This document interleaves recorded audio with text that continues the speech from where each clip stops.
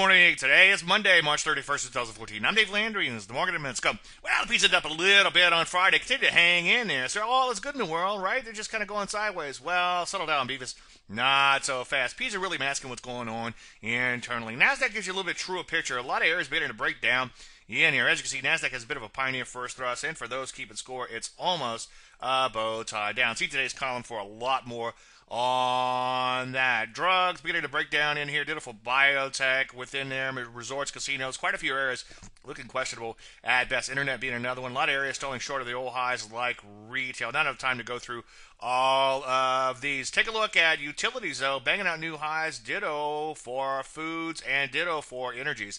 This actually suggests that there's a major defensive rotation in the works. And like I wrote in today's column, I think you should rotate like the market. Any questions, as usual, Dave at DaveLandry.com. I'm Dave Landry, and you heard Market Minute.